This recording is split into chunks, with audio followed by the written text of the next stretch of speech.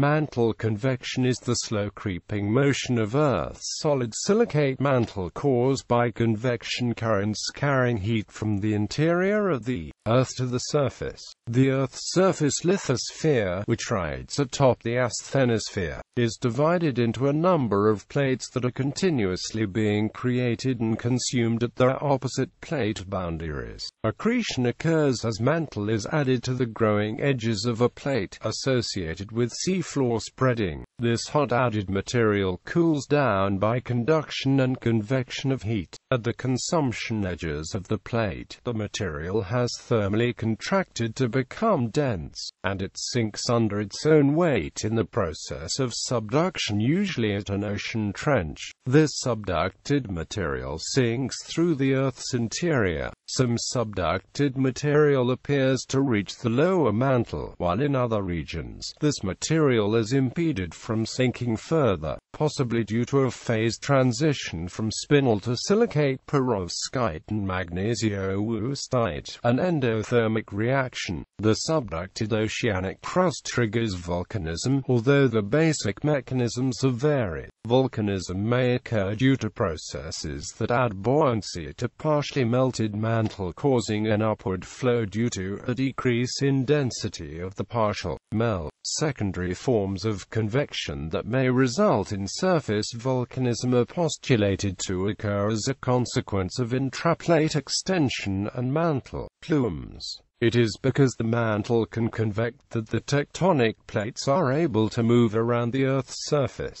Mantle convection seems to have been much more active during the Hadean period, resulting in gravitational sorting of heavier molten iron and nickel elements and sulfides in the core, and lighter silicate minerals in the mantle. Types of convection. During the late 20th century, there was significant debate within the geophysics community as to whether convection is likely to be laid or whole. See for example, Donald Lawson Turcotte, Gerald Schubert.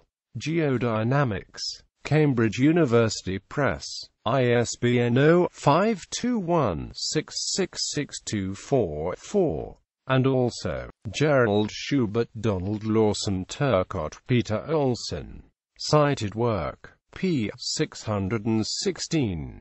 ISBN 0-521-79836-1. Although elements of this debate still continue, results from seismic tomography, numerical simulations of mantle convection and examination of Earth's gravitational field are all beginning to suggest the existence of whole mantle convection, at least at the present time. In this model, cold, subducting oceanic lithosphere descends all the way from the surface to the core mantle boundary, and hot plumes rise from the CMB all the way to the surface. This picture is strongly based on the results of global seismic tomography models, which typically show slab and plume-like anomalies crossing the mantle transition zone. Although it is now well accepted that subducting slabs cross the mantle transition zone and descend into the lower mantle, debate about the existence and continuity of plumes persists, with important implications for the style of mantle convection. This debate is linked to the controversy regarding whether intraplate volcanism is caused by shallow, upper mantle processes or by plumes from the lower mantle. Many geochemistry studies have argued that the lavas erupted in intraplate areas are different in composition from shallow-derived mid-ocean ridge basalts.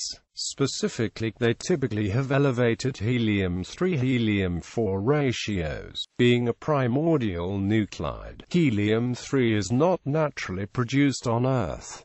It also quickly escapes from Earth's atmosphere when erupted. The elevated He3, He4 ratio of ocean island basalts suggests that they must be sources from a part of the Earth that has not previously been melted and reprocessed in the same way as MORB source has been. This has been interpreted as they're originating from a different, less well-mixed region, suggested to be the lower mantle. Others, however, have pointed pointed out that geochemical differences could indicate the inclusion of a small component of near-surface material from the lithosphere. Speed of convection. Typical mantle convection speed is 20 mm/year near the crust but can vary quite a bit. The small-scale convection in the upper mantle is much faster than the convection near the core. A single shallow convection cycle takes on the order of 50 million years, though deeper convection can be closer to 200 million years.